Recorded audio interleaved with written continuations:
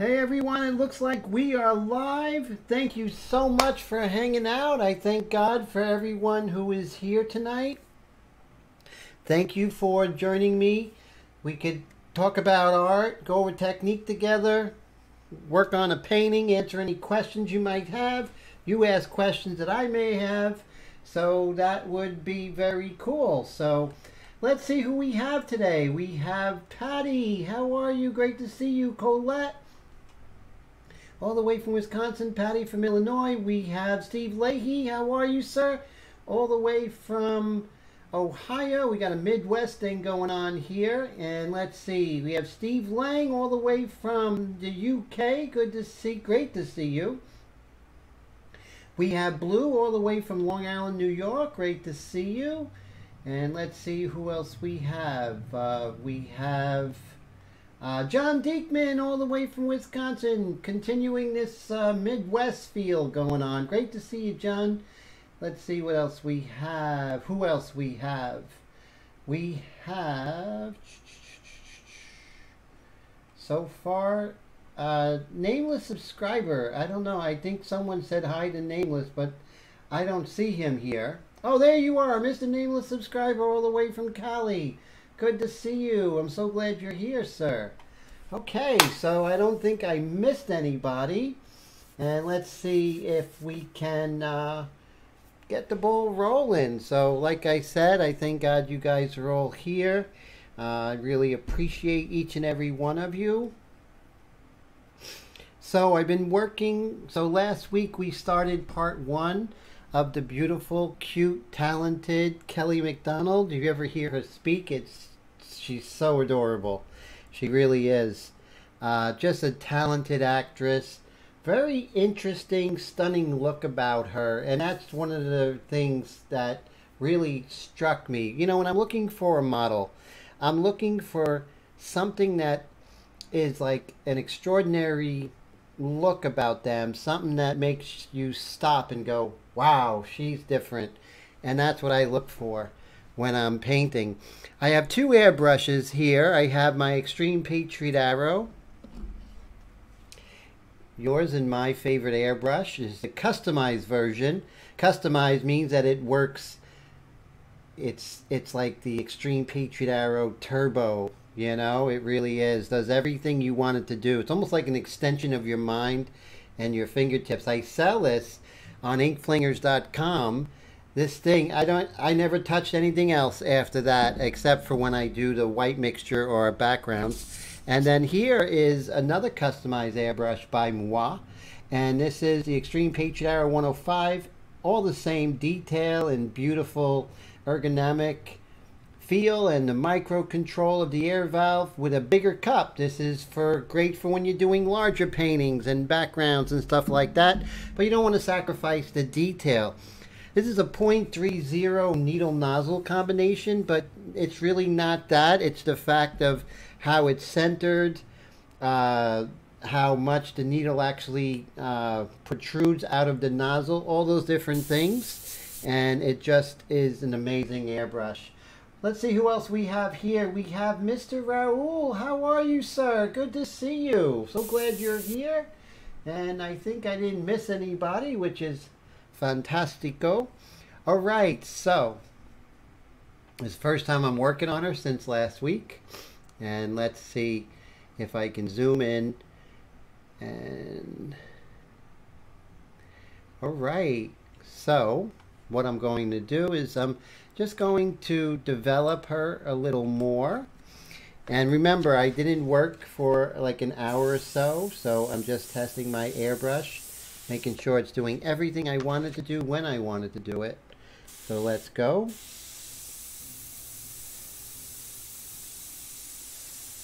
So I'm going for relative value here. I realize it's early going that everything around is very light, right? So everything's going to look very dark. So I'm not really trying to get the exact value. That would be counterproductive in the early going. You don't want to try and hit that exact value.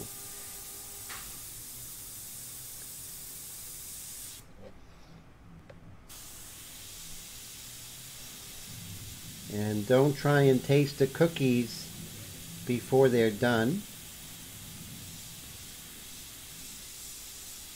And I'm just working on the cast shadow of her cute nose.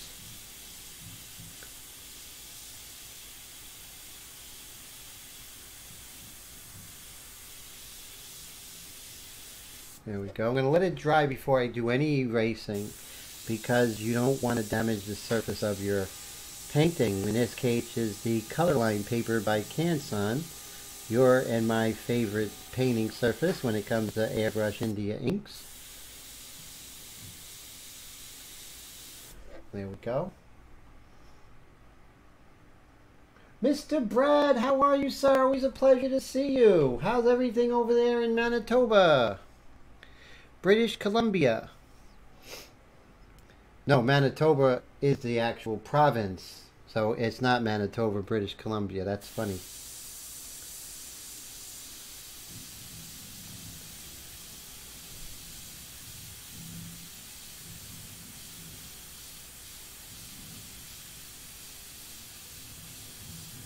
And just very gently working on these larger shapes. And we'll get to the smaller shapes as we go. But you still want to make sure that you're not messy. There's never a reason to be messy. Ever, never, ever a reason to be messy. Always try and be as clean and crisp at all times. Leave it for those oil painters and their stinky studios.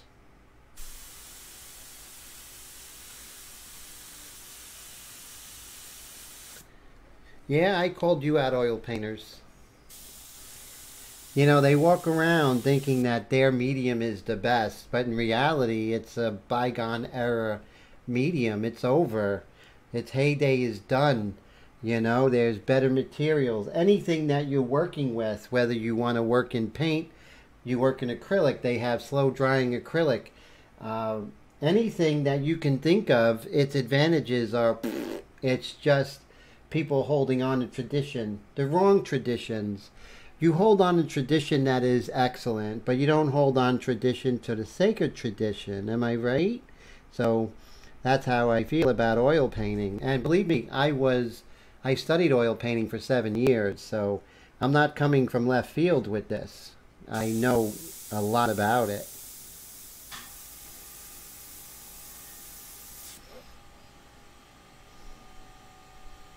Hey Zavi, great to see you. Yes, I'm using the detail mixture and I'm doing 4 drops of the detail mixture and 4 drops of water. Mike Deloach, how are you? Mike is all the way from Atlanta area, and we also have Zavi, who I believe is in Arizona. Am I right, sir? So I'm trying to know all the geography of you all.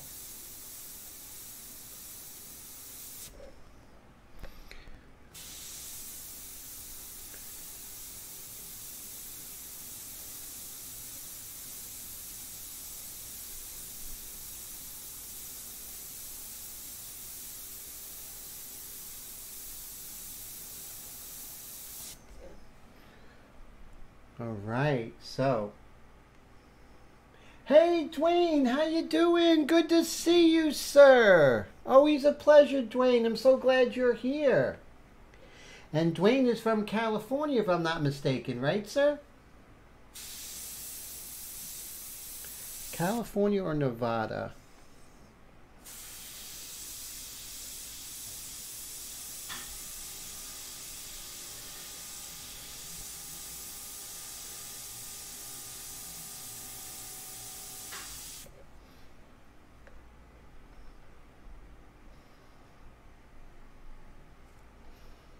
Mr. Willie, how are you? How's everything, my friend? Always a pleasure to see you, Willie.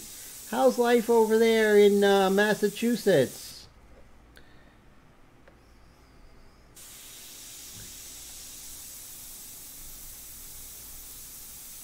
Always a pleasure, sir.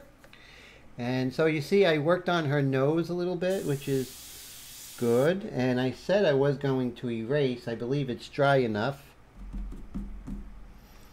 Let's see. Now I'm not using any kinds of shields for the background or anything, because remember we're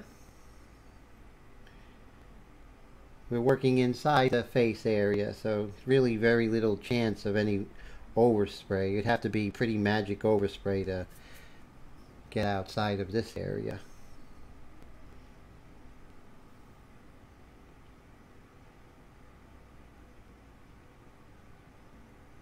Ah, thank you, Willie. Always a pleasure. I don't forget good people.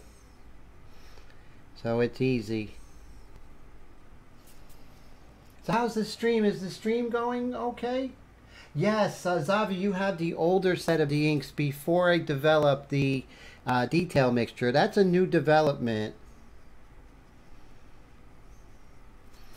I'll see what I can do for you, okay? So let me see if I could get some of that detail mixture out to you. Yeah, you're going to love the detail mixture, definitely. Okay.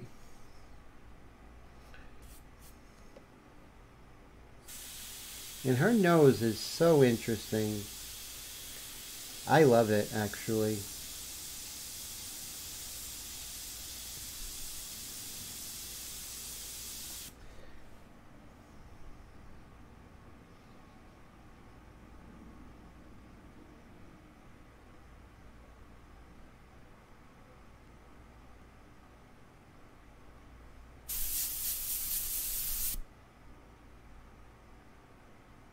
That is very true, my friend.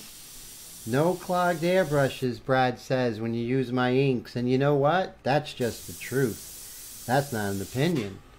That's just the truth. And Brad has been using my inks for going on 3 years now. And, you know, we know what causes clogs in the airbrush. And it definitely isn't inks. Because you know what? Airbrushes were made for inks.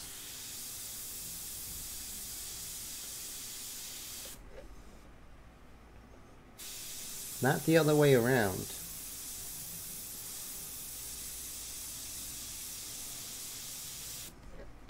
Just developing her mouth there.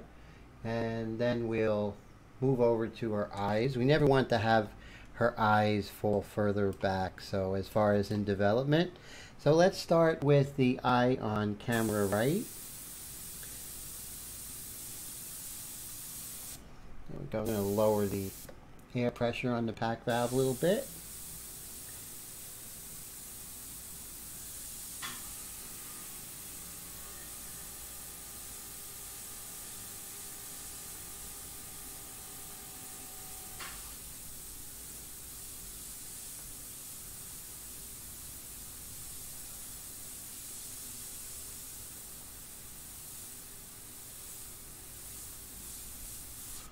There we go. Let's zoom in, shall we?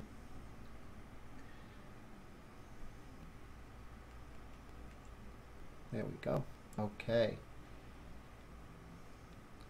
Let's make sure we have a nice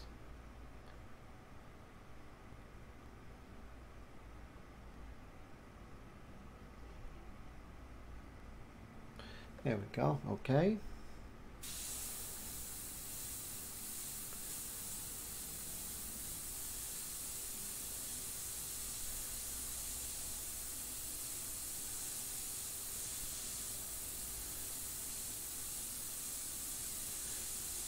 Now the shapes are often described by the adjacent shapes than the shapes themselves. And that is definitely indicative here in her lower eyelid.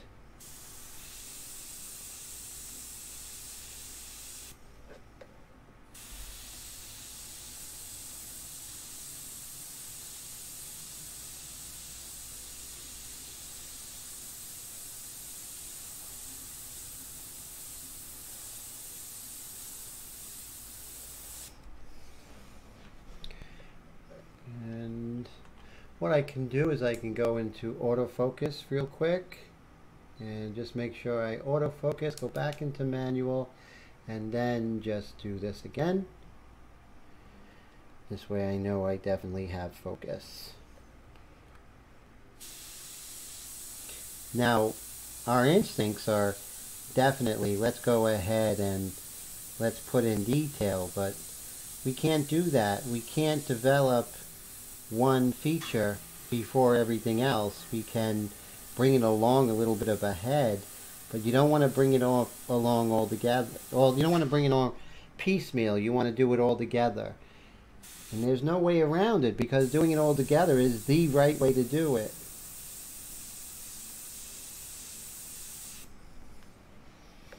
Okay. Let's see. Dwayne says, Nameless, is there great vids on polishing needles? Oh, cool. Okay, that's great advice there, Dwayne. Definitely. Oh, Blue says the painting's turning out wonderful. Thank you so much for that. I appreciate that. And Patty says, hit the like button. So thank you, Blue. Thank you, Patty. Appreciate it. And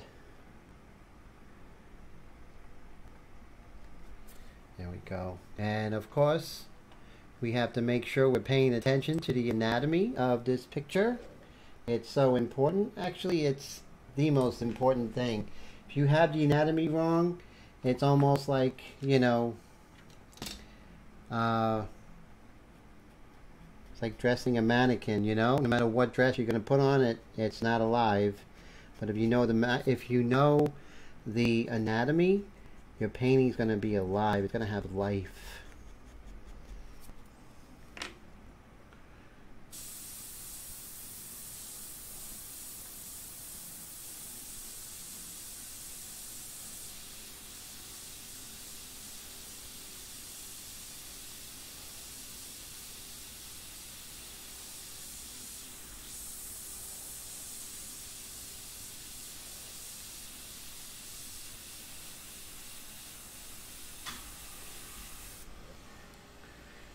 Go.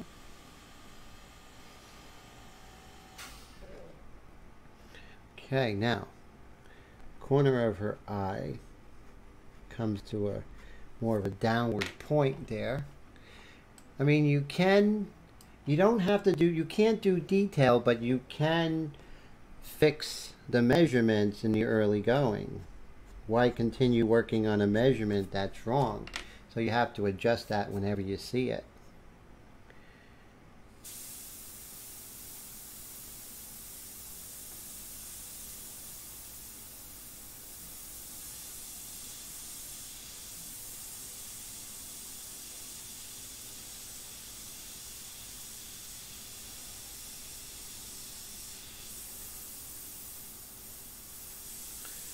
And let's bring this shadow right here, increasing my distance. The airbrush is basically a tool that works on rules of science, right? Rules of physics. The further you're away from the surface, the larger the cone. Larger the cone, the more gradated the spray pattern. More gradated the spray pattern, the lighter the spray. So use all those tools. You would be, all that knowledge, it would be not in your best interest not to use that knowledge. Okay, so let's move on to eye number 2. There we go.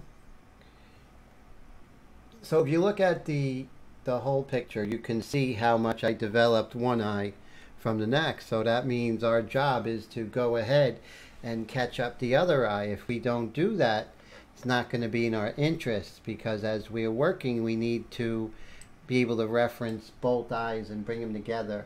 It's very important.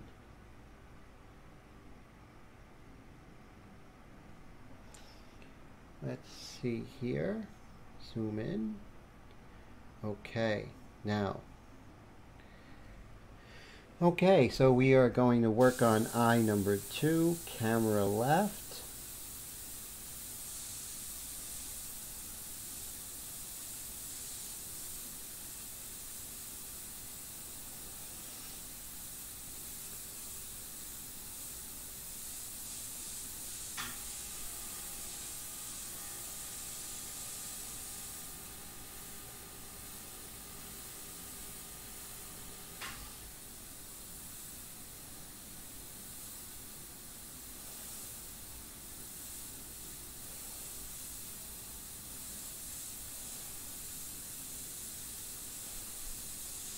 This is a cast shadow down here, and that has to be differentiated from this, which is the actual eyelash.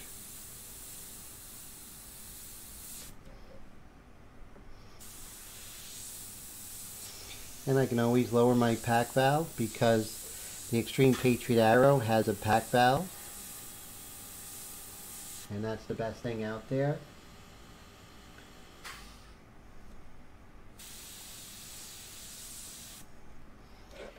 And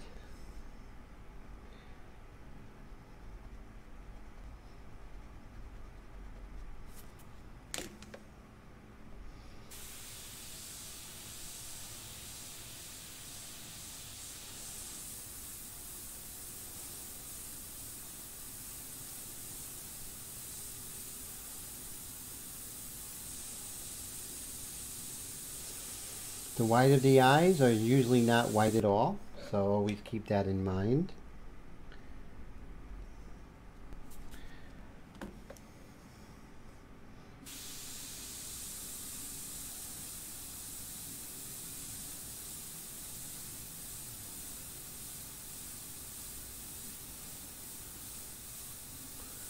Beautiful. Okay. And now we're going to work on the lower eyelid. Some people call it the bags under the eyes. It's really just the eyelid.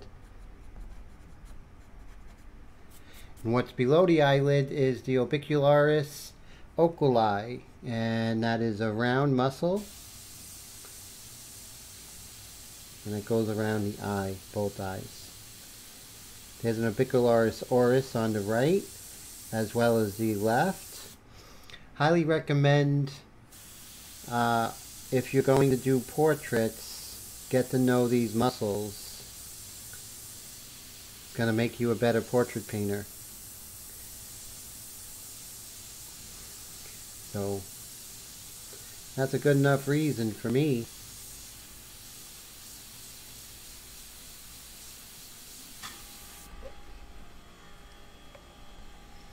You know, only erase where it's dry.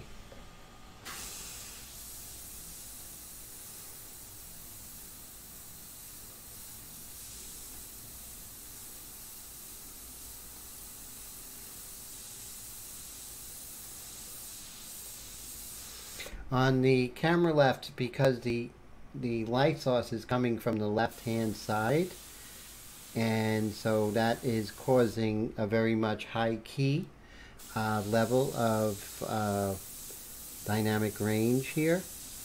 So it's going to be a little bit different than camera left because it's on the shadow side.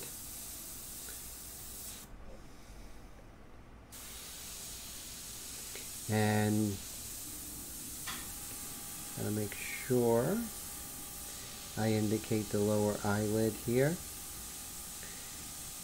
And then here a little bit of the orbicularis oculi. And then you have the malar fat coming over here. Like I said, you don't have to know it, but you don't have to get better as a portrait painter either. Let's see.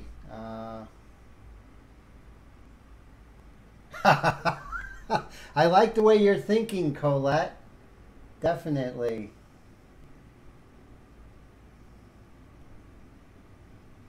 Thank you, Colette. I appreciate it.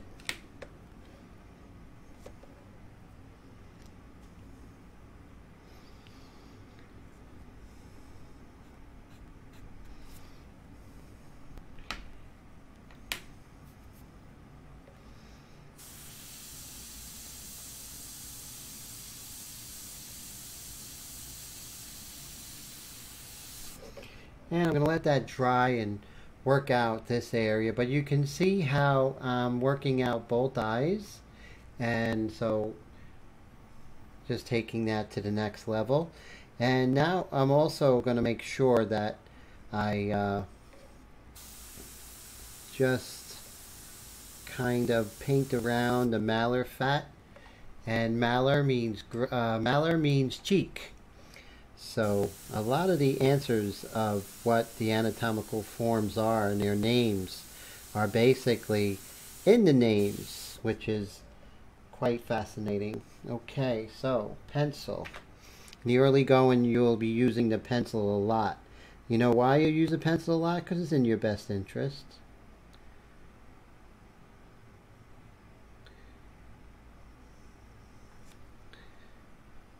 That's a little bit too further out than I want it to be. So you'll just come in. Take your time. There's absolutely no point for speed unless you're trying to steal a base.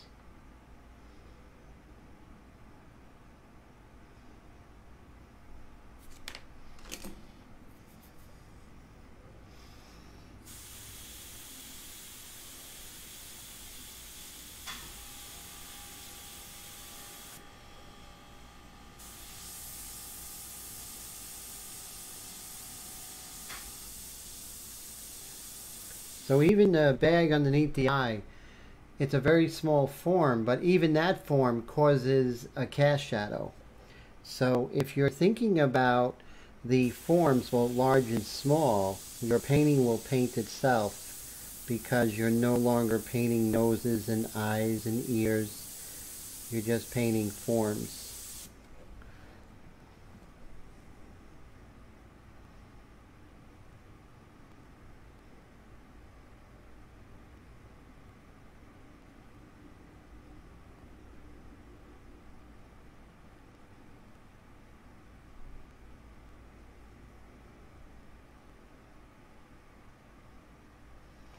And very cool. Patty, have a great night. Thank you so much and take care. Always a pleasure.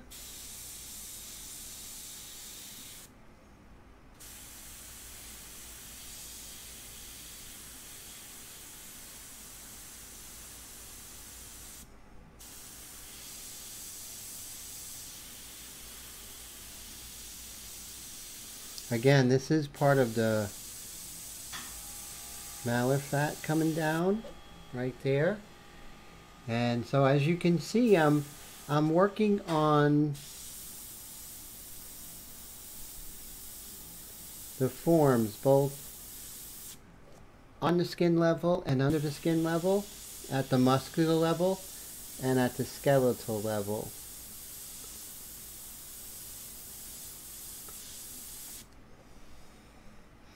That's way too dark, and I'm going to go ahead and lighten that up.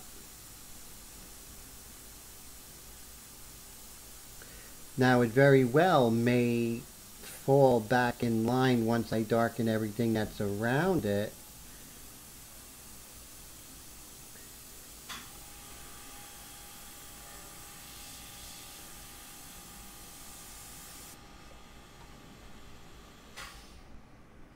Hey, you're Moshe Leahy. How are you? Good to see you.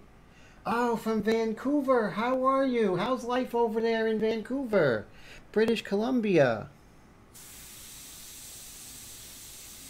So it's a pleasure to see you. And are you an airbrush artist yourself?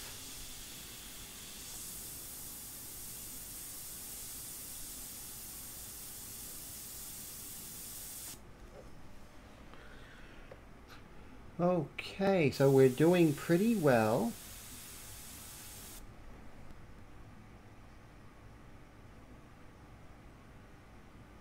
Great, everybody's welcoming Horura.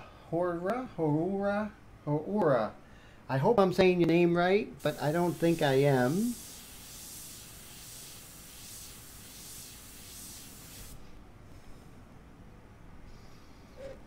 Okay, I said I was going to lighten this up a little bit. And I'm going to. I had to wait for it to dry, right? If I didn't wait for it to dry, then that would have been bad. So, and then I'll lighten up the dark right next to it. And then there's going to be a light just to the right of that shape. And let's go ahead and work on the mouth. And in the mouth, we do have a definite delineated where the lips stop, right? Sometimes we don't, considering, you know, with the shadow and everything like that. you don't always have that delineated, but in this spot we do. But we do see that there is an overlap of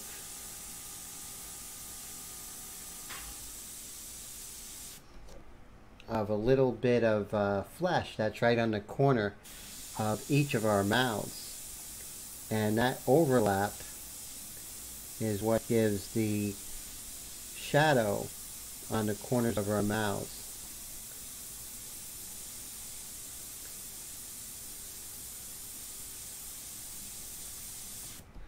There we go.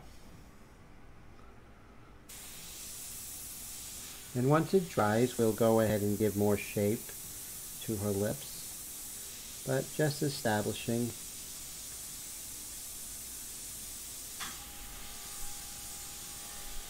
And I can see it fades out a little bit more over here. So the bottom lip really doesn't sit on the face. There's a piece of flesh right there, and that's almost like a little platform or something like that, which is quite interesting. If you want to endeavor to paint the human form, then you must learn everything about the human form if you want to do it successfully. And if you want to do it at a level that is higher than what's being done on average, right? So you want to be extraordinary. Starting to get down her cute nose and everything.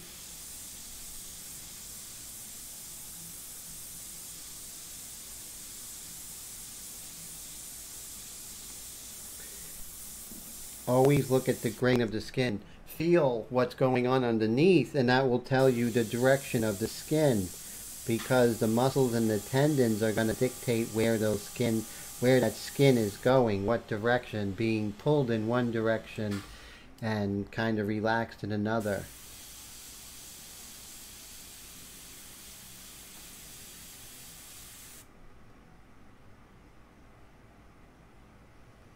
I heard about House of the Dragon. I thought that was really very cool. It has to do with Game of Thrones, right? Nameless? So that sounds really cool.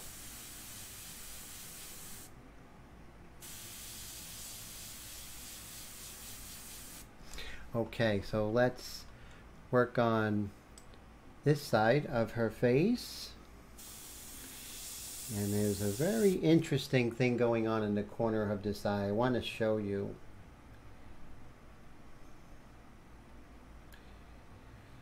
So in the corner of the eye, like, everything has a shape, and just like the largest shapes in the world, it's going to cause a cast shadow.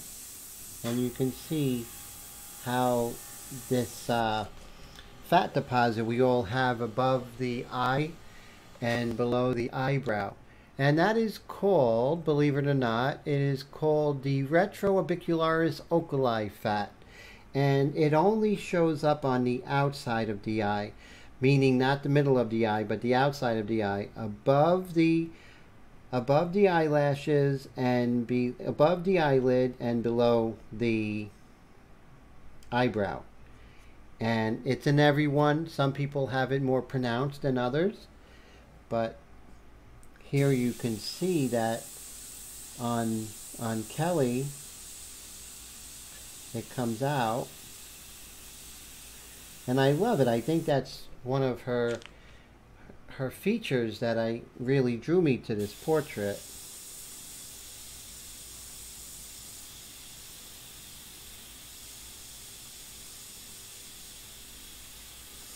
But you can see it definitely causes a cast shadow right there, and so we have to address that. Well, we don't have to address it, but it's in our best interest as portrait painters to address it. And then right here it gets a little darker. So every shape, even if it's small, has the same implications and the same rules as the largest shapes.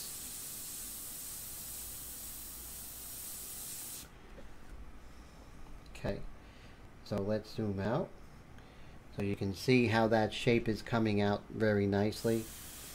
So what I'm going to do is I'm going to go to my anatomy studies, and we are going to see what exactly is happening with the zygomatic arch. Okay, so let's see. I'm looking at my anatomy, and let's see right here. Okay, so here I'll bring this study over. I hope you all can see it. And so it's almost at the same angle, which is very good. And so you can see that what's happening here is that this bone right here is called the zygomatic arch. And so we have to address that. So we're going to look at our reference, but we're also going to look at the anatomy of everything. And so we can see that the cheekbone, or the zygomatic bone, actually weaves in and out, right? It has a little bit of an arch.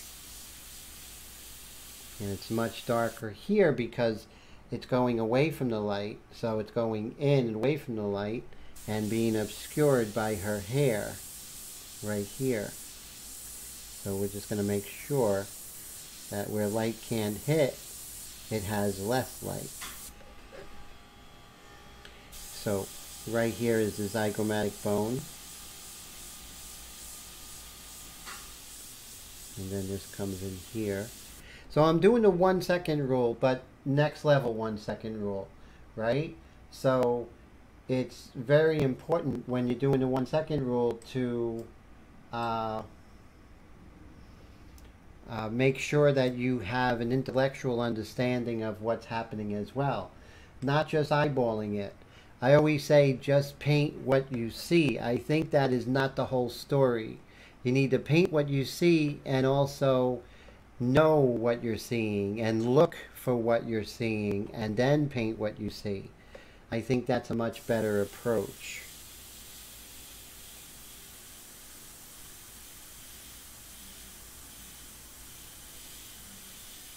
So you see now the understanding of what's going on here is so important. So I don't think you can see the image that I have. Let me see if I can bring that up here. I'm going to add the image so you can see it. Let's see, we'll go to Image, Pictures, Anatomy.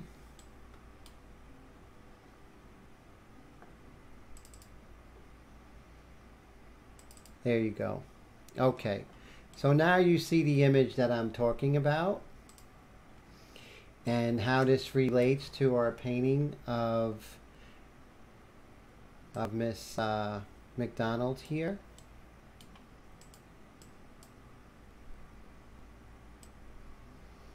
We'll put that right here. So you can see what I'm talking about is that zygomatic bone coming down here, turning away. Why is it turning away? What's happening? So we have to have a real understanding of what we're seeing, right? You don't want to just eyeball it. You're doing a disservice to what you're painting or who you're painting if you're just eyeballing it, because you can do much better. Like I said, you don't have to have the knowledge or go as deep as a medical student, but if you're doing a lot of portraits, this is definitely going to push you to that next level.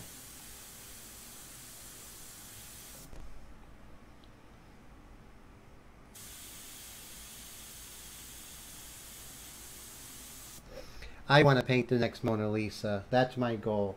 And for me to reach that goal, I would definitely have to do everything I can in my power to get there, right? So that's basically my reasoning of going to that extra level, because I want to take it to the next level. And if I want dramatic results, I have to do dramatic actions. And me and my students, we go to that extra level and we study in a group class of my mentorship. So In my mentorship program, I have the one-on-one class, which is included, and that's individual for each student. But then there's a group class where we go over the anatomical forms of a portrait, whether that be the ear or the fat deposits, the muscles, or like what we were working on last week, we were studying the importance of the sternocleidomastoid and why that's so important and how that relates to the trapezius for the portrait, and how knowing where those muscles are is definitely going to take your portraits to that next level.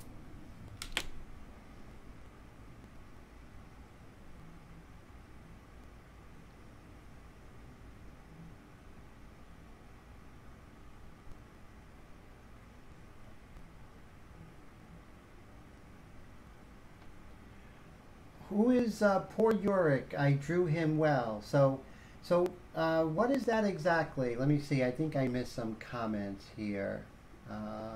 Did I miss any comments?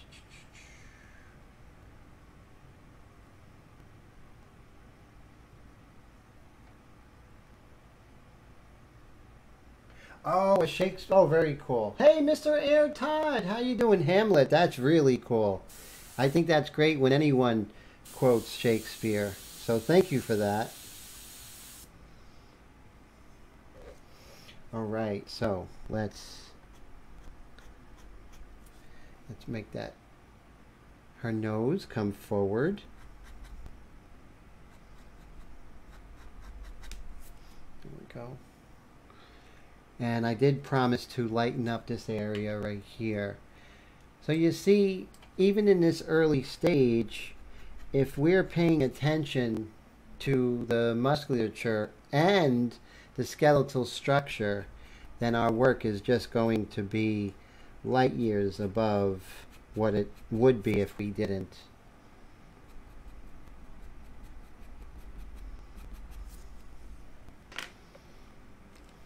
See, right here, I think it's darker than I want it to be. So maybe just lighten this up a little bit, but then come to realize maybe I can bring this dark up here. And of course, that is the malar fat area that we all have right here.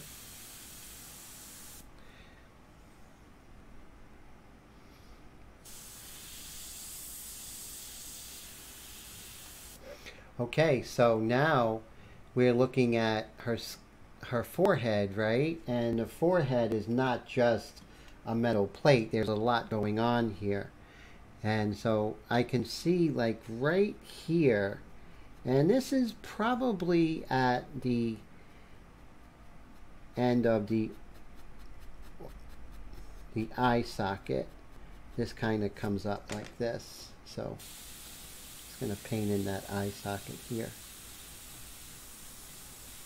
And you can see what I'm painting is this area right here, right? So let's make sure that we get that correct.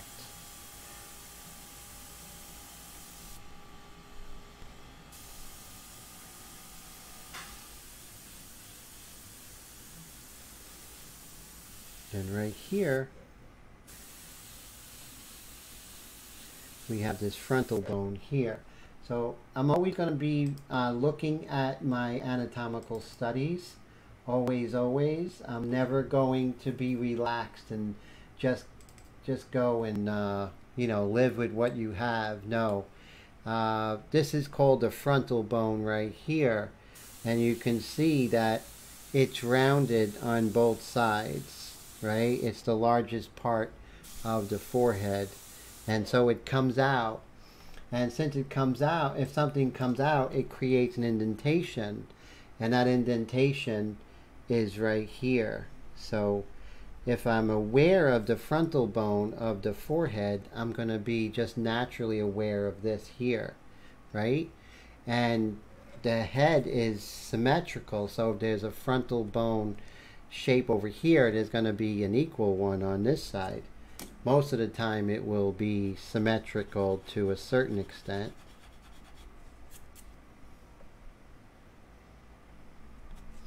Now what's interesting is that right above the eyelids, no, right above the eyebrows is this bone. I think it's called the orbital ridge, if I'm not mistaken. I could be mistaken. Let me see if I can find something that would give me a little more information. Okay, so that looks like this part right here is the superciliary arch. Superciliary arch. So that's interesting. So the superciliary arch is definitely this shape right here. Now, if you're not looking for this arch above the eye, which actually comes forward on the skull, if you're not aware of it, you're not going to look for it. And if you're not looking for it, a lot of times this value change is really very, very subtle. So why know anatomy? Because if you don't, you won't look for it. And especially a painting like this, this is not a Rembrandt type of lighting. It's a very high-key portrait, and it does have the direction of lighting similar to quote-unquote Rembrandt lighting, but it's very light. So if I wasn't looking for this superciliary arch here, I would have missed it. But now that I'm looking for it, I'm going to find it. And if I find it, then my portrait's already going to have that old master look, because they understood anatomy. Remember, what happens on one eye, just like what happens in Vegas stays in Vegas, but what happens with one eye happens with the other. So the superciliary arch is on both sides. Am I correct? Because we are, what are we? We're basically symmetrical people, creatures. And we are creatures because we were created by God. And so let's just move this over here. So since you have the superciliary arch on both sides creating a light, and you have the frontal bones which are coming out further, so that means right in this area is like an ocean of darkness, right? So, or relative darkness. So when you have that, you definitely can understand that there is a lot more going on than just painting the portrait, right? It's a lot more happening than just, you know, I'm just going to paint this girl. No, there's a lot more happening, a lot more to understand. Blue, have a great night. Always a pleasure.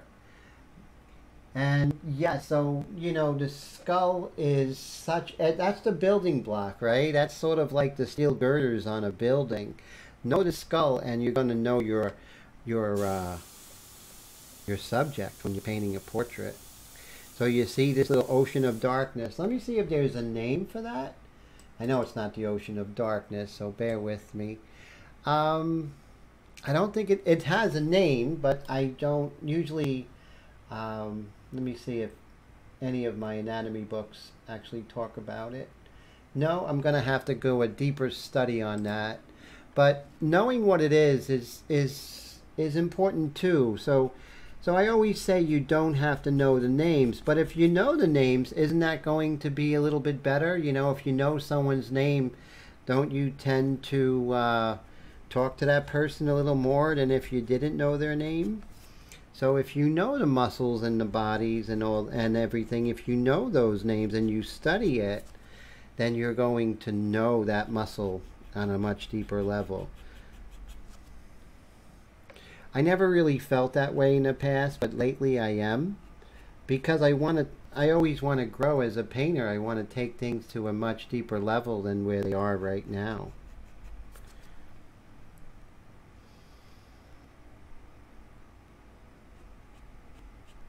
Okay, so you see I have a nice anatomically correct head, right? And how important is that? Extremely important. Because if the anatomy is not right, there's going to be something horribly off.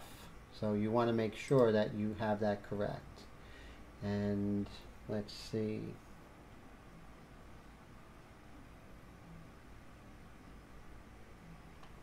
Let's see, over here.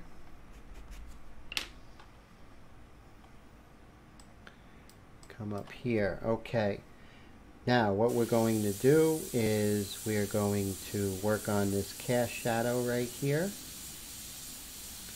So this is how you develop a painting, is you take it to a next level and you always develop it a little bit more. And I'm in a detail mixture, so I'm forced to not be very dark, right? The detail mixture almost doesn't allow me. And that's the beauty of my ink mixtures, is that, you know, it's perfect for painting the portrait. Now you can do this and use this for, which is really fantastic. You can use the this as an underpainting if you are working in color, whether it be an airbrush or acrylic or oils. It would make a wonderful underpainting.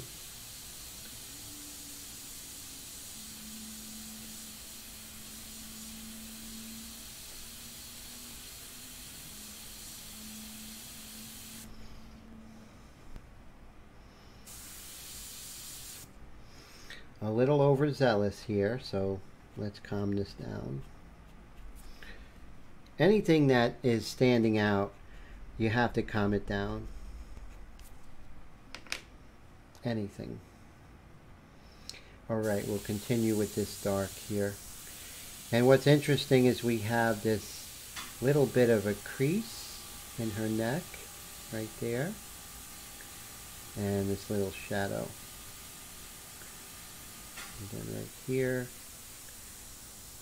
it's very light, so I'm going to increase my distance quite a bit.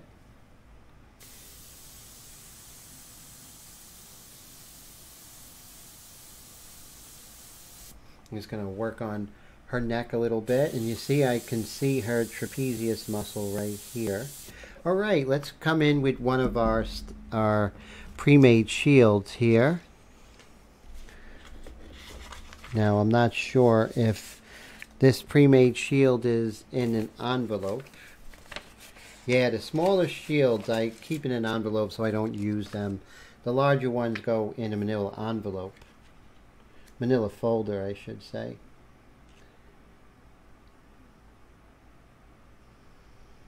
So I want to work on our hair without any overspray happening on the face. So that's why I make these pre-made shields. They're not stencils. I'm not spraying through them.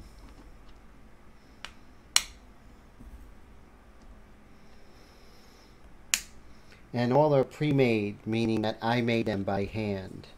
They were cut by a machine, but they were made by a hand through a process that I have developed.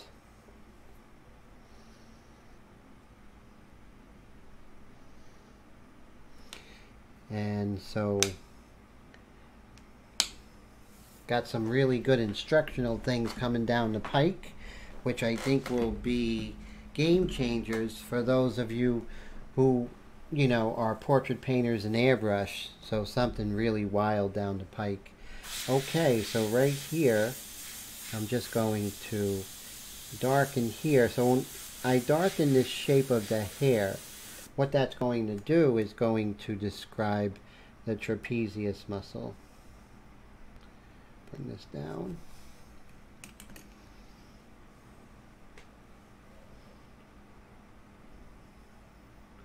Wow, so we only have 4 concurrent viewers right now? That's it? Only 4?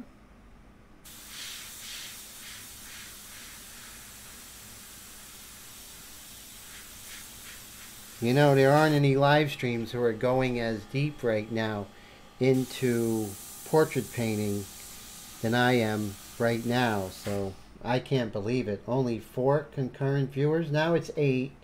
Okay. Like I said, I'm all for just making regular, you know, taking these 2 hours and not doing live streams. And not just, you know, if I don't get enough people watching, I have no qualms doing other things to make money. So I hope things pick up, you know. I got other ways to make money, and these live streams are for the viewers, and if you don't appreciate it, it's going away. Plain and simple. I'd rather spend that time doing other things. But, you know, like I said, it's not an emotional thing.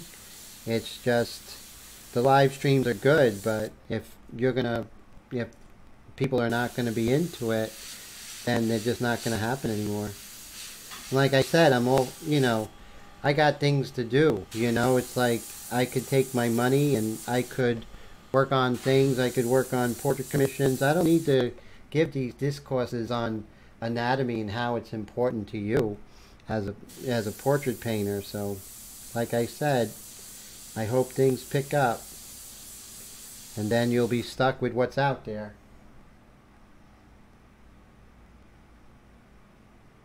Thank you, Nameless. I appreciate it. It's a real highlight to see you, my friend. And thank you so much. And Steve Lang says he appreciates the live streams. Oh, I really appreciate you, sir. Thank you. I appreciate my regulars so much. But like I say, in the live streams, I definitely give more in the live streams, and I don't hold back. I give the real full Monty, you know what I mean? For lack of a better term. The anatomy lesson I just gave in this live stream is the same anatomy lesson that I gave in my group class for my mentorship program. So, I'm not showing you bits and pieces. I'm showing you the whole thing.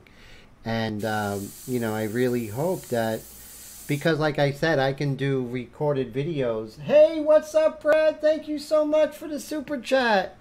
That means a lot to me, my friend. Thank you. And that goes a long way with helping the channel. Thank you, my friend. Really appreciate it. And, it's, I don't know. I mean, all my friends say, Tim, you give too much. Why are you giving so much in the live stream? You're giving it away. And that's just who I am. That's just the kind of person I am. I want you all, whether you can afford to take classes or not, I want you to do the best painting possible. And that's my motivation for this. But at this stage in the game, in the early days, it's so funny, I was just painting on the acetate, so I'm wondering what. So back to the hair. So, it's important, that's what's important to me, that you all enjoy the airbrush. One of the things when I started airbrushing, I always was so heartbroken when people say, I'm not airbrushing anymore, and they're just giving up. And that was one of my motivations for starting the live streams, because I would just hate that. I mean, that makes me feel sad because, someone really wants to learn the airbrush. And, so it was my hope that I could inspire people to just to continue trying and continue having fun. Really having fun is so much more important than how it comes out. But here's the beauty of it. The more you do it, and the more you study and all that, the more that it will come out. It will come out better. I heard an expression, I think it was in, Mr. Hemsley. He was on The Office. So he was giving an address to Andy. The character Andy on The Office was giving an address to Cornell University. And the thing he said, and I am paraphrasing, is that as long as you try, you're going to fail or succeed, but you're always going forward regardless. And that's true. And you ever see people who really succeed, they always go forward. Take care, Mr. Leahy. Always a pleasure. And the thing is, as long as you try, you are always, always, always going to go forward. So as long as you continue to try, you're going to continue to go forward. And that's what I hope to do with these live streams and my classes, is to get you to know that as long as you keep going and have fun, And airbrushing is just a lot of fun, right? We all know that. We just love it. You know, no matter what we're doing, we take out this machine and the compressor and the needles and the ink or the paper or whatever, and we're just having just the best time. And as we are just working, not so worried about how it comes out, because we win whether we fail or succeed. And that's amazing. Oh yes, I sent you a lot of detail mixture, Todd. So when you use the detail mixture first, Todd, I want you to first 4 drops of detail mixture, 4 drops of water. Mix that up with like a back of a brush or something in your airbrush, and then put that in there, and you're going to love it. It's going to be amazing. The control that you're going to have with the Extreme Patriot Arrow and the detail mixture, you're just going to have a great time. You're going to love it, trust me. So I sent you some extra because I know you needed it. And so that's going to be great. So you'll love it. So as you can see, I'm just working on the hair because I want to develop the trapezius muscle. And the trapezius is right here. And we just see an indication of the trapezius.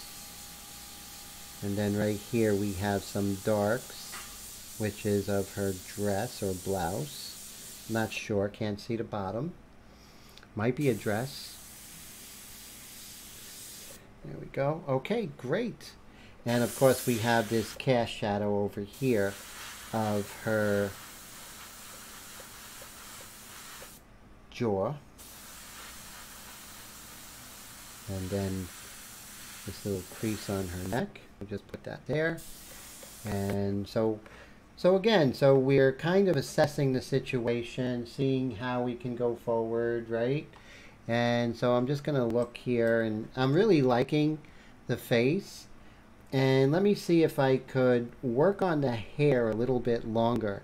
And so I want to definitely protect the background. I want everything to be super clean, the best that I can, right? So we're going to keep the face stencil. Now I think I might have something for the, which just has the hair and everything else is covered, so I actually can move this aside. Let me see. So it's quite extensive here, the ones that I do have here.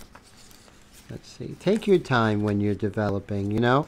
If you have to take your time to, you know, set up, it's always in your best interest to be as thorough as possible.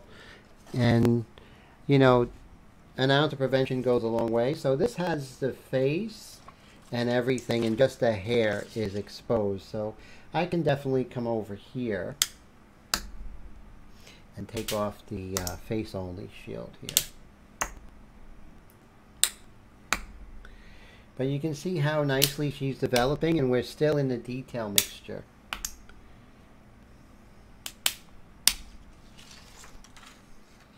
So what I want you to know is that there are tools out there to make you a better painter. And that's what I want you to use, whatever tool necessary for you to create the best art you can.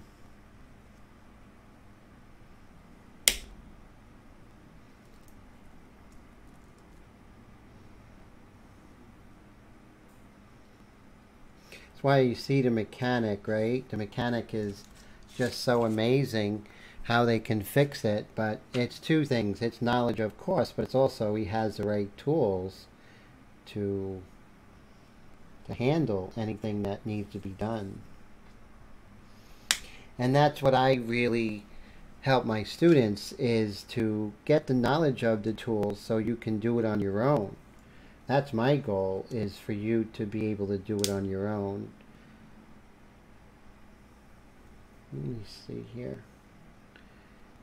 So I'll just do this a little piecemeal here, so I don't have to have the whole hair perfect. I'm just going to work on this right side. So I'm just going to make sure the right side is really well covered. And the hatches are battened down. I'm going to take a sip of my lemonade. And Mike Deloach says, do you prefer to skip the light areas or go back to them and add light? So now in the light areas, basically that's where I start off with the white mixture. And so that's where I do the lights of the face and everything. But as far as the hair, I paint around the light areas, and then I will go ahead and define them later, maybe with the eraser or something like that.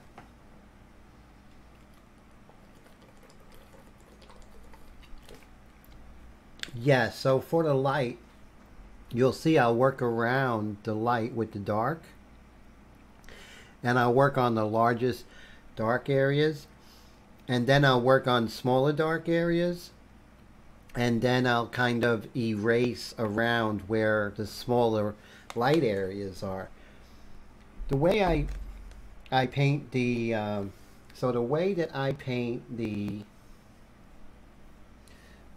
hair, and you all heard it a million times, is that I paint the helmet first, and then I start painting the individual groups of hairs and then the hairs. So, great question. Yeah, so I'm the kind of artist who really likes the large shapes and really tries to keep the large light shapes intact as I paint. And it really helps me. So there are some really nice large shapes here. And so what I need to do is when I have my magnets, I need to put them right on the edge.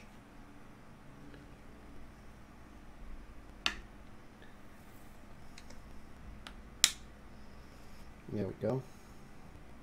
Alright, so you see it's nice and on the edge right there.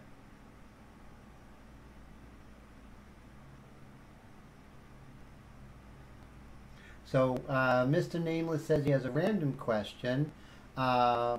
Is a sibling's wedding a justifiable excuse to miss work? Only asked because my request was denied when I needed to leave town for a wedding. It was a depressing week. Well, you know, this day and age, a lot of these jobs are having a hard time keeping employees.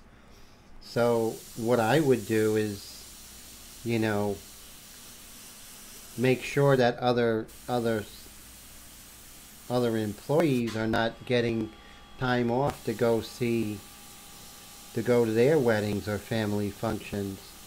So as long as it's a fair environment, then that's okay. But still, I don't think that's very nice to not allow you to go to a family wedding. Now, with your sibling, that's different. That's your sibling. You should be able to go see your sibling's wedding. My God. Would you have been out of town for a long time? I mean, was he or she far away? But regardless, but that's why there's a big shortage and everyone's always doing help wanted, because all these big companies, they just piss people off, and people are finding different ways to make a living now. So they're kind of getting what they deserve as far as people quitting. Not that I say you should quit. I'm just saying that's what happens. You know, we all have to do what we have to do to pay the bills. So I feel for you. It doesn't mean you can't look for a job that's maybe, you know, in a field that you like better, or, you know, something that will give you better hours and more flexibility. Always keep that open, right, Nameless? So a lot of companies, they have this misconception that, you know, we need them. No, they need us more than we need them. They need the workers more, because they don't have any workers. CVS is not going to stay open. So I think they're learning slowly, you know. From California to Vegas, only three to 4 days. Didn't conflict with work much after all, but still was a rough week home alone. Oh, yes. That's a bummer, man. I'm so sorry. But your day will come, my friend, when you'll have a lot more freedom and no one's going to be able to tell you whether you can come or go. Trust me. Just keep working hard. Keep your goals in front of you. And And just remember what you want in life, you know? If you want that kind of freedom and you just pray about it and keep working hard, I know then that will happen for you. You ever think of being an entrepreneur? Have you ever thought of owning your own business? Nameless?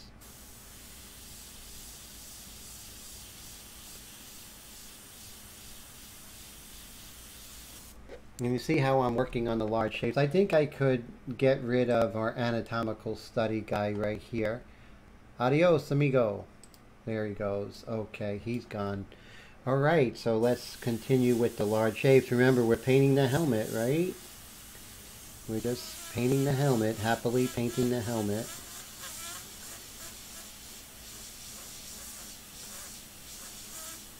But notice that this shield is going to keep things very clean. The background's going to stay nice and clean. And I'm just keeping the large shapes, and how I'm finding the large light shape is by painting the dark shapes and concentrating. 1 second rule. There's no anatomy, of course, in the hair, but you do see that the hair will follow the anatomy of the skull.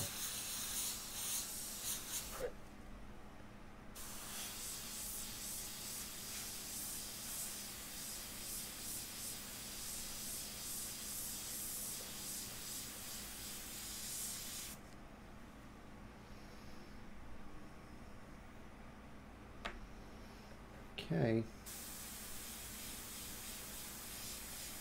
So I have 3 Extreme Patriot arrows in my studio right now that I have all the pieces for, if anyone is interested.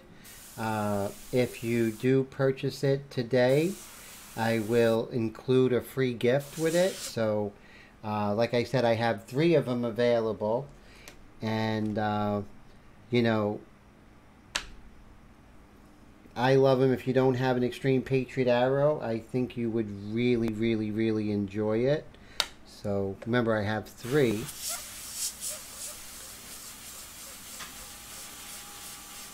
That's for anyone out there, of course. So anyone ever see that movie called, oh, let's see what we have here. Hey, Mr. Bob, how are you? Great to see you. Thank you, sir. That is fantastic. So, always a pleasure. Bob, all the way from San Francisco, doing some amazing airbrush and pastel work. It's just incredible. And so, always a pleasure, my friend. And Mike says, freedom of job choice has a cost, time, effort, education, skill, and more. Wait until you're your own boss. Then there are no breaks when you want to be successful. No, there are no breaks, of course, when you are being an entrepreneur. So, you know, you may have freedom to go have lunch or something like that, but you know, if you're away from the studio or whatever it is you're doing full time, you know, that's money. So, but work-life balance, right? But I've been in jobs and heard about jobs where they follow you to the bathroom and they monitor every little thing you do, and that's not good either. So, yes, so it's a balance, and you know, being an entrepreneur is not for the sleight of heart, because it is a rough way to live. You know, you have to constantly reinvent yourself, and you're always going to have detractors and everything like that, but you always got to make sure that you're always doing things that are solving problems for the people who you are working for. And when I had a regular job, of course, I didn't have to worry once 5 o'clock hit. It's not like I was thinking about the bottom line when, you know, during the weekend. No, I was thinking of chilling out and watching the football games. Well, usually I was thinking about my artwork. And as you can see, how we are working out her hair.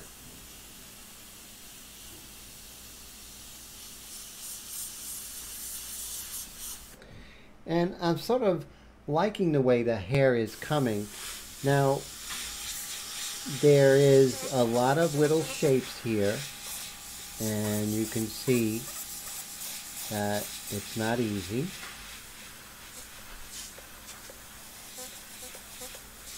And I'll be refining them. And of course, these shapes aren't perfect, but they're giving me the general direction of her hair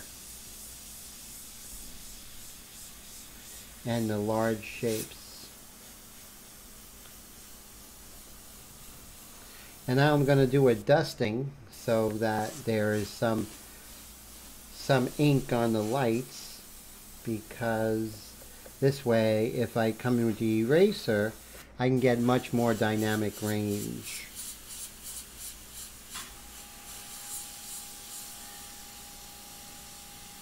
Still with the 1 second rule, although we're working on the large shapes, and that's what's important.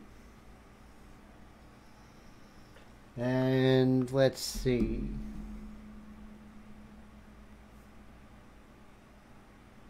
Oh, Mr. Steve Lang, thank you so much for hanging out. And so I am so glad you're here. I hope you have a great night, my friend. And thank you always for your support, and I really appreciate that always. So what I'm going to do now is before I lift it, let me do the dark that's on the edge of her profile here, or this cheek area. So what I'm going to do is I'm just going to keep that there, and I'm just going to hit that dark so I get a really nice delineated side plane here. You figure you're here, right? You might as well nail it. And so now, let that, actually we'll just spray some air on there. So you can see how I'm developing the painting, right? I'm moving around. You can see all the different places I've been in. Oh, Mike says he has to go. He'll contact me via PM on Facebook about something he wants to do to support the channel. Thank you, Mike. I appreciate all that you do. So I'm very excited about that, and looking forward to your IM, my friend. Thank you always for Mike Deloach for your great comments and support. I really appreciate that. So now what we're going to do is have a great night, my friend. Always a pleasure.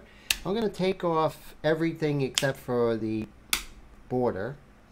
Let's make this happen. And then we're going to decide what we're going to do. So I'm not really sure the direction that we're going to paint in, but I want to see the whole painting before I do that. Now, I want to do something special with the blouse. That's why I'm not going in with the blouse just yet. Next week will be a surprise of what I'm going to do. I think you're going to love it.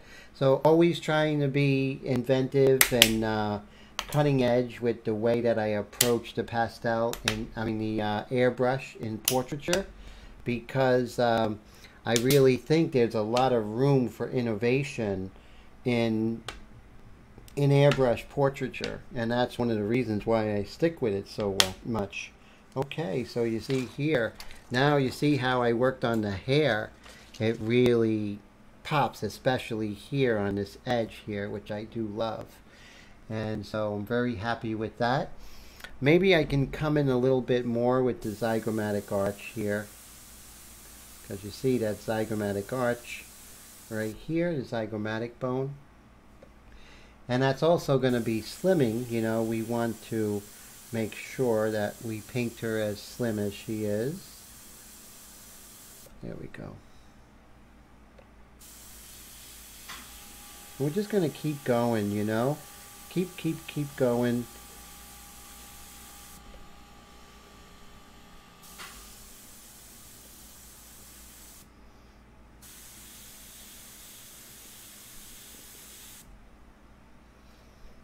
Okay. So you can see that the major features are looking much darker, because that's always the star of the painting, right? So we are always going to catch up the darker areas, which are the anatomical forms, which are not such huge superficial forms, but there are a lot of forms underneath the surface, and that's what we're painting.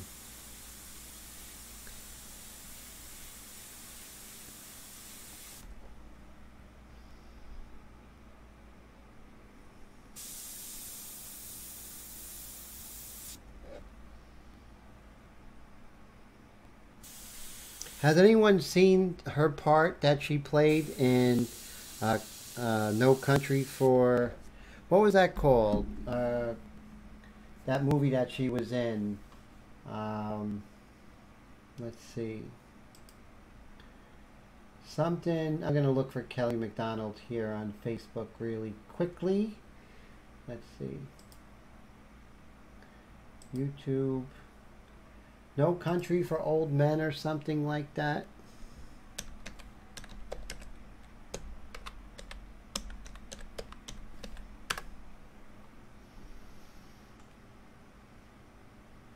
Here we go. I'll show you. I'll actually play the video and bring it over. Let's see. So this is the video right here. And let's see if I... got no cause to hurt me. So this is the actress. But I gave my word.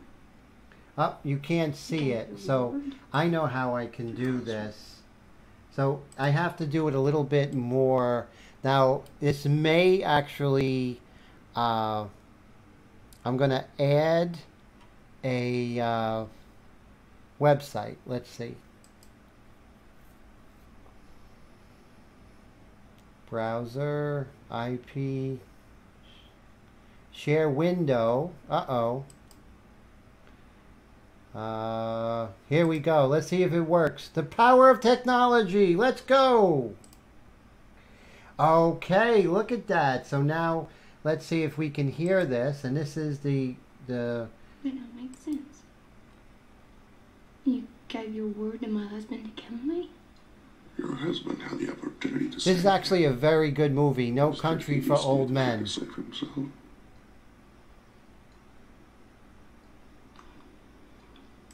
Not like that. Not like you say.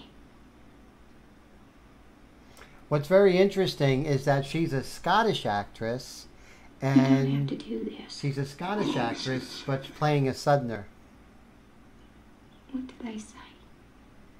They say you don't have to do this. You don't. Okay.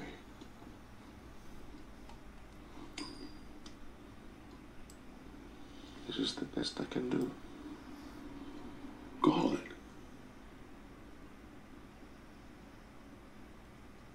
I know you was crazy when I saw you sitting there. I knowed exactly what was in store for me. Go ahead. No. And he's a great I'm actor. gonna call it. He was in Vicky Cristina Barcelona.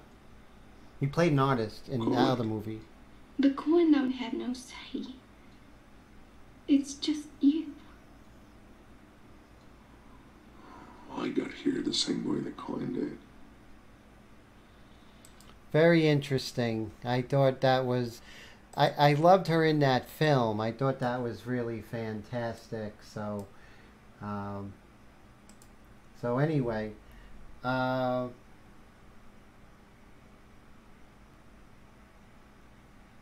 you do recall that scene. Wow, that's cool. So Nameless said he saw the movie, and Squeeze says wonderful tonal range. No Country for Old Men. So true, right? It's just so amazing. And really, really, really enjoyed the suspense in that movie. But I really thought that when I seen the movie, Kelly Macdonald just stood out to me. She's just such an amazing actress and just has this amazing look about her, which I thought was really like I have to paint her. You know, you sort of get that feeling.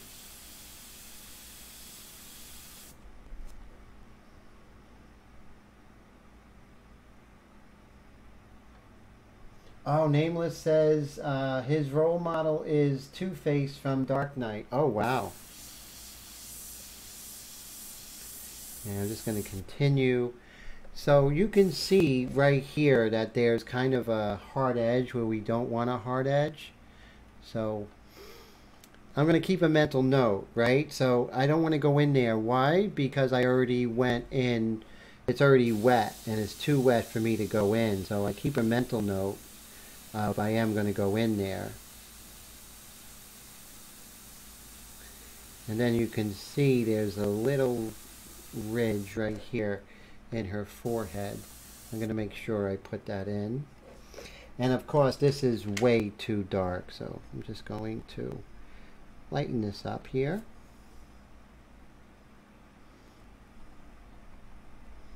Same thing here. And what I could do is I could create the shape a little more by putting in the light that's on the other side of that dark, and then I could get rid of the dark a little bit, but still the whole shape of this little wrinkle here of the muscle is caused by a shadow, even more so than the light, or sometimes by the light even more so than the shadow. So we have so many different ways to solve the same problem, which is very exciting. Look at the works of Giuseppe de Ribera. He was one of the first artists who I really fell in love with the way that he painted wrinkles. Wrinkles and creases, anatomical creases and stuff like that. And that really blew my mind when I was watching Ribera, you know, seeing his work. Giuseppe Ribera, 1600s, lived in and worked in Naples. He's a Spaniard. What was he doing in Naples? Well, during that time, Naples was a Spanish colony. So that's why Giuseppe de Ribera, a Spaniard, was painting in Naples. And why did he paint like he did? Because in the 1600s, Caravaggio was fleeing Rome, and he was living and painting in Naples because Rome was after him, the Pope, and so he was painting in Naples. So that's how he learned to paint like that, because he was painting in the same city and at the same time as Caravaggio. If you don't know the work of Caravaggio, I highly recommend get a book on him. His work will change you as an artist. It does. Whoever studies him as a painter, whether you're an airbrush artist or a pastel painter or an oil painter, his work will change you, as it changed everyone that was in his city, including the Spaniard Giuseppe de Ribera. But the reason why I'm talking about Ribera so much is because he understood how the forms worked and how the light reacted to the forms.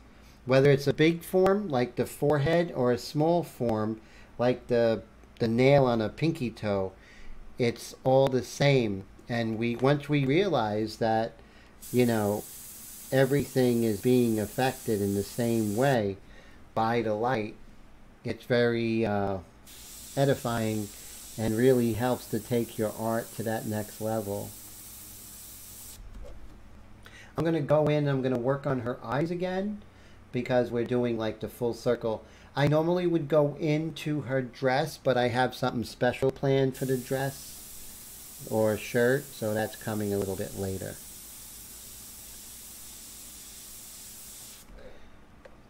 As you can see, every time I come in a little bit darker, but also I get a little bit more detailed.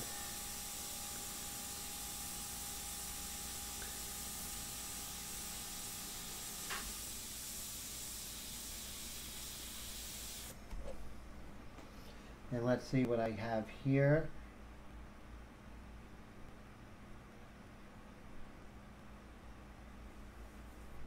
Ah, so cool. So yes, that is such a good movie. Scary. He plays such a scary character. Oh, so Bob says he agrees about Caravaggio. Read Troy Thomas's Caravaggio and the Creation of Modernity. Wow, I definitely have to look into that. I'm going to order that. I'm going to actually order that book from the library. So I am going to read it and we'll talk about it. So thank you for that. So is Troy Thomas, is he a art historian?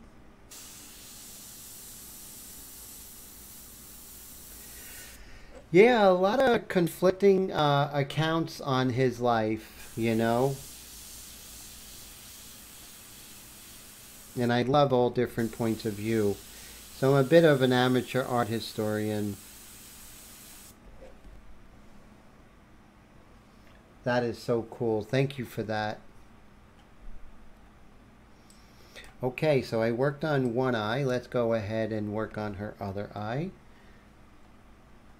Aye, wrong direction. Okay. Each time that I work, I get darker. Each layer get darker. But each layer I also get more detailed. And much more exact in my shapes.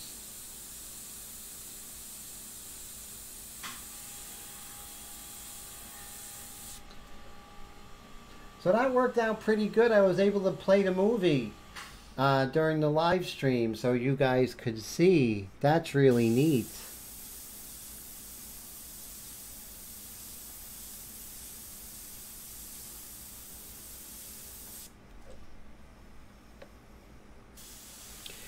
But I love her expression. It's almost like she's studying you, you know?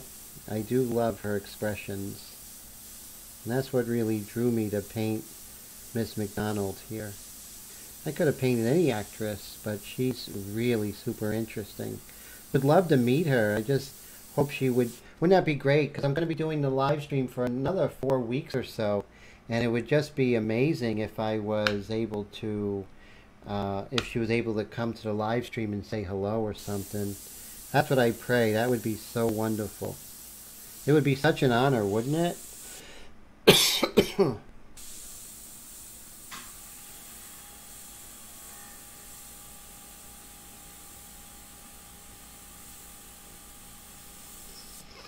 Look at that detail. That's $600 airbrush detail, and that is done with a $149 airbrush. There's no airbrush that can get better detail than what I just did. So that's exciting. I like offering products that are, you know, out of this world and just kind of level the playing field of those who can't afford a $650 airbrush. I'm going to let that dry, but before I do, let me just go ahead and paint the anatomy of these forms here. So right here, what's going on there? Why is it a little bit darker there? Let's go ahead and check our anatomical form here. Oh, Troy Thomas is an art historian. Oh, and a good writer. That's very cool. Ah, thank you, Bob. Bob is purchased the Extreme Patriot Arrow from me, the customized version, and he agrees that getting all sorts of detail out of the Extreme Patriot Arrow. So that makes me happy. That means I'm creating a product that is delivering. And if you've seen Bob's work, I mean, the proof's in the pudding. His stuff is just out of this world, beautiful detail, and just such an honor to for him to have my airbrush and use it. I am extremely honored. So we're going to look at what's happening. So I'm going to add another image here. Let's go here. And so I want to see musculature, what is happening above her eye towards the corner. Okay, so now we can definitely see here. Now, this is what we're seeing right here, right? This area. And that, of course, is called the corrugator supercilii. And remember, this was the supercilious right here in the bone, right? To be exact, it was, just so I am giving you proper information. Yeah, so that was the superciliary arch, right?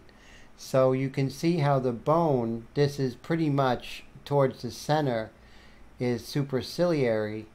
And so that's why this is called towards the center, the corrugator supercilii, which relates to the bone. But also, what's interesting is called corrugator, and I think of corrugated paper and corrugated cardboard and everything like that. And you can see that there are spaces in between, much like corrugation. So the anatomy is, yes, it is difficult. However, it's not a game changer. You know, it's not something. So you can see right here in the painting how you see the kind of the clues of the corrugator supercilii muscle, which is really interesting. And of course, with the eyes and the face, everything is pretty much asymmetrical. See, actually symmetrical, not asymmetrical. So what's on one side is going to be on the other side, right? So I'm seeing a lot more space here when it comes to the lower eyelid. So I'm going to actually measure this better with my pencil. We've been working with pencil a lot longer than we've been working with anything else, right? So let's use the tool that we have more experience with when it comes to measurement. So this is going to come out over here, and then probably just below. Bob, thank you so much, my friend, for the super chat sticker. Bob and Brad, tonight you guys are fantastic, and it just means so much to me and gives me hope, especially on a night like today when hardly anyone is here. It really gives me hope that, you know, we're going in the right direction, that I am offering stuff that is important, and I try, you know, but the support that you give me really makes a big difference, Bob. And thank you so much, Bob and Brad. You guys are fantastic.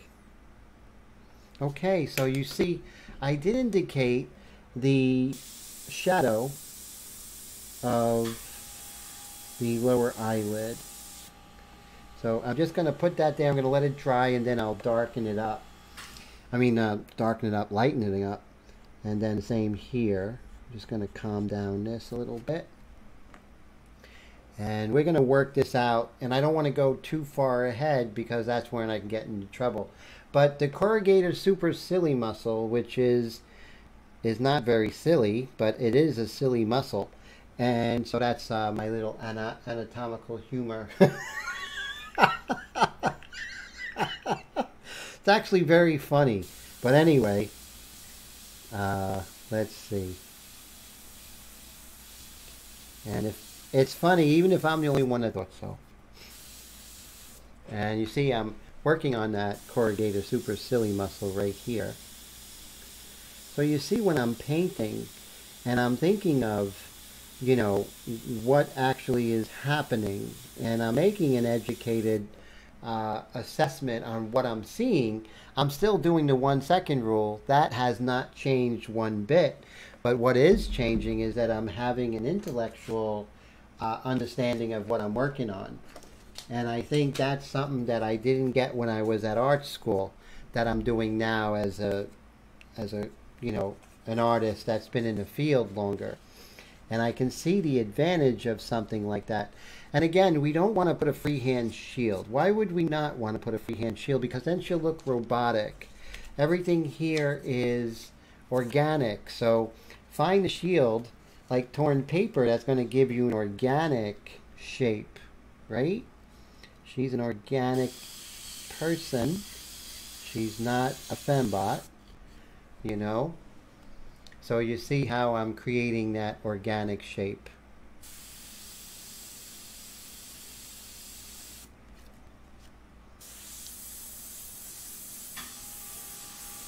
So who is the actress who was a fembot in the first Austin Powers? Let's see. It's on the tip of my tongue. Let's see if you guys can name her before me. So a little bit of a movie trivia from the 90s.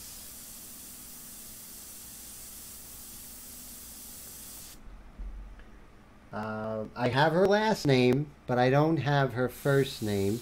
So let's see if you could name her before me.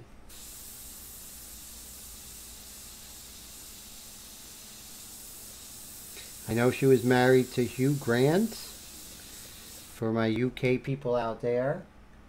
And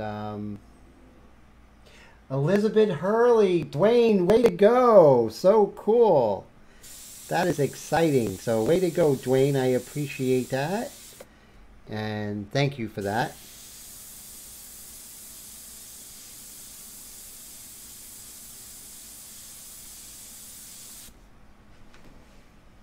Okay, so now let's zoom out. And so you can see I'm getting the anatomy of her eyes. And if I ever get too linear, I definitely get rid of. It's too early to get linear at this point. So you have to fight that proclivity to get linear, right? So that's a very important thing, very important consideration. Same thing here. I'm getting a little dark. I gotta calm down. Plenty of time to go dark, but it will be a heck of a time trying to lighten things if I went way dark, right? It would really be like, you know, okay, Tim, now you really have to work hard to bring back the light. And you don't want to do that. You always want to work towards. You don't want to have to erase away.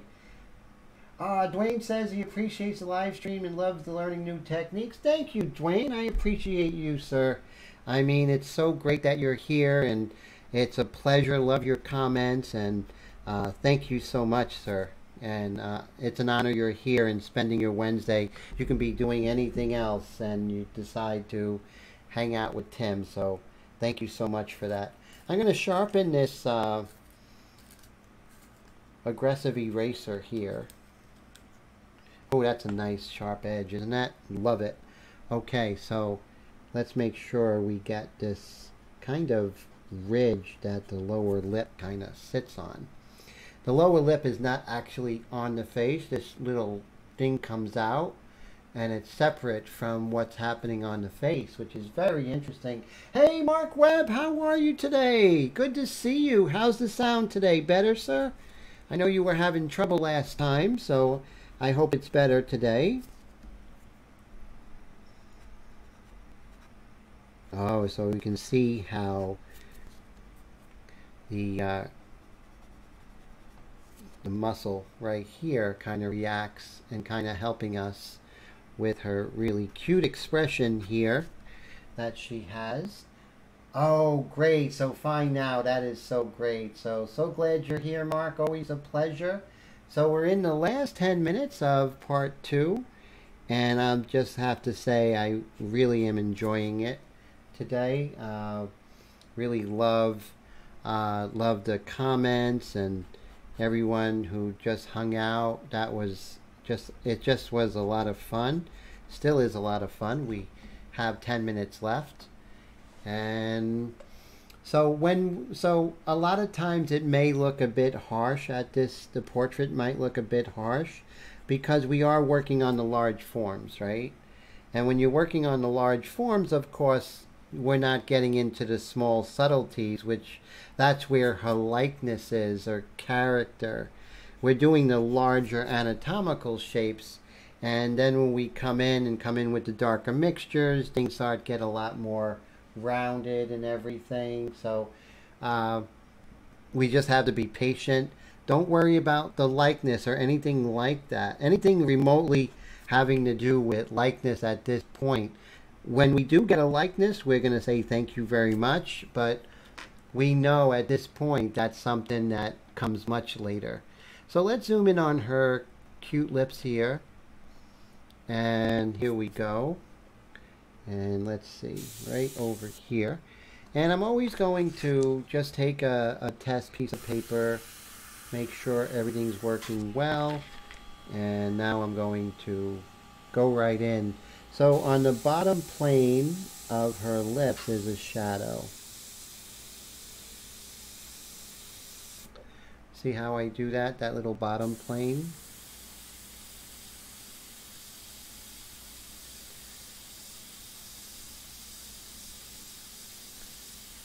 Right here, there's a little bottom plane here.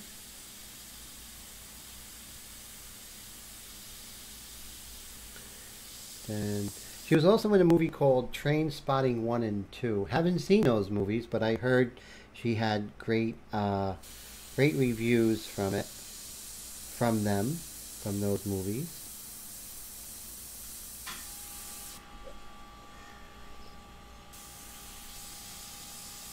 I can see the cast shadow of the wing of the nostril comes out a little bit.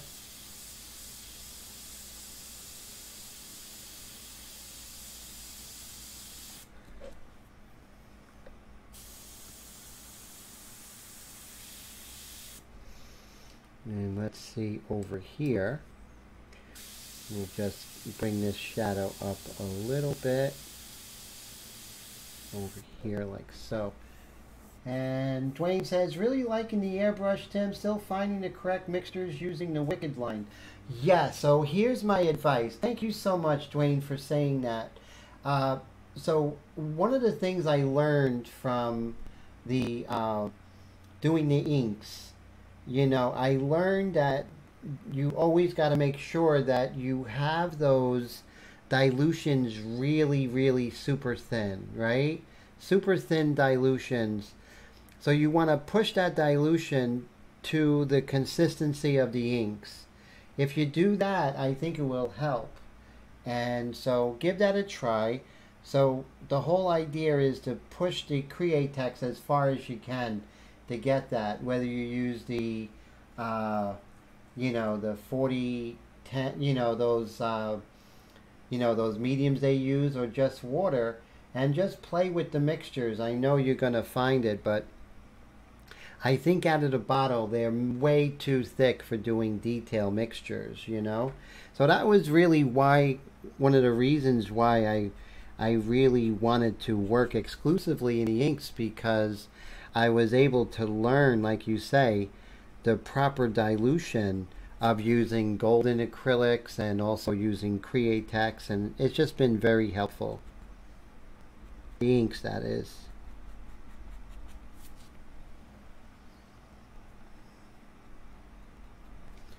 And Brad says she's looking really great. Thank you, Brad. I appreciate that. Oh, usually start with a 70-30 mix, which is very good. So 70%, is that 70% medium and 30% of the paint, or the other way around?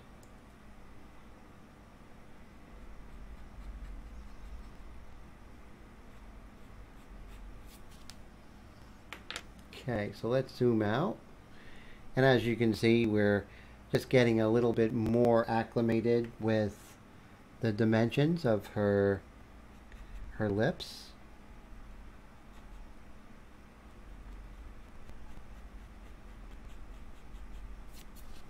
And then we can see the anatomy of her nose.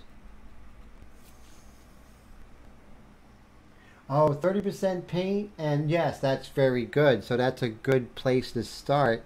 And just push it. One of the people who has been so instrumental in my life as an airbrush artist is an artist called Cass Fuller. And what an incredibly talented painter, and just an incredibly nice person.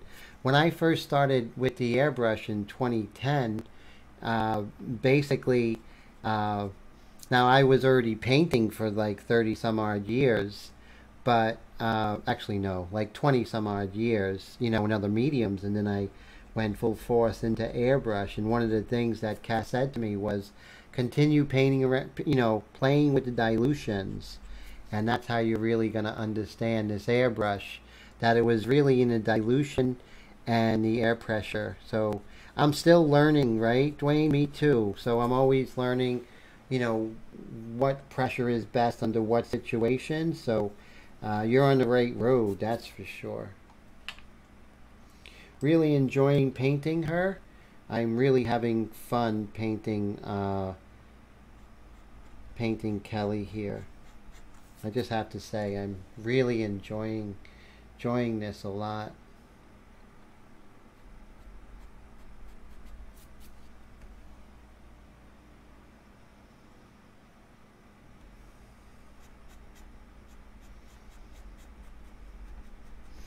And it might not look like something, but I am setting up for the end game. Even as early as week 2, I'm setting up for the time when I'm coming in with the white pastel, which is really great.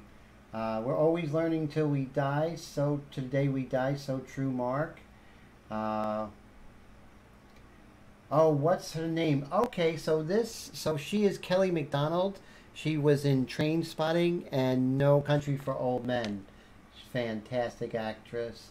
Brad says, Dwayne, it doesn't matter which airbrush you use, you're always going to have problems using acrylic paint. Yeah, acrylic is really rough with the airbrush because the airbrush were not designed for the airbrush. So there's always going to be, it's always going to wrestle you. Always, always. Oh, the artist. Oh, okay. So Caravaggio, I think that is. Caravaggio, if that helps. The 15th century Italian painter. Caravaggio de Medici, I believe.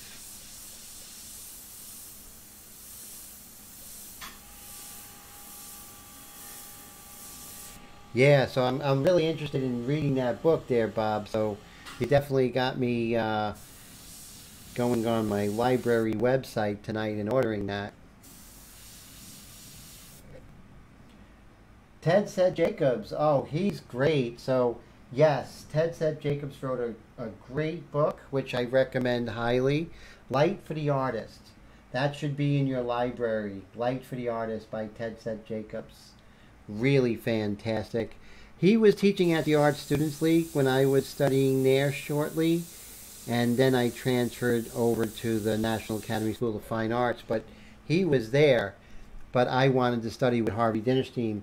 When I was at the Art Students League, I was studying with George Passantino, who was a student and disciple of the Frank Riley method, which is very popular and made even more popular by the artist Steve Gibson. He uses that method, that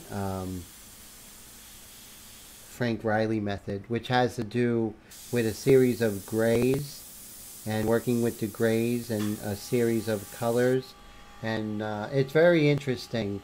I did that method only for a couple of short months, maybe 6 months, and then I was able to get into Mr. Harvey Dinnerstein's class, thank God, and that changed my whole way of seeing for the better.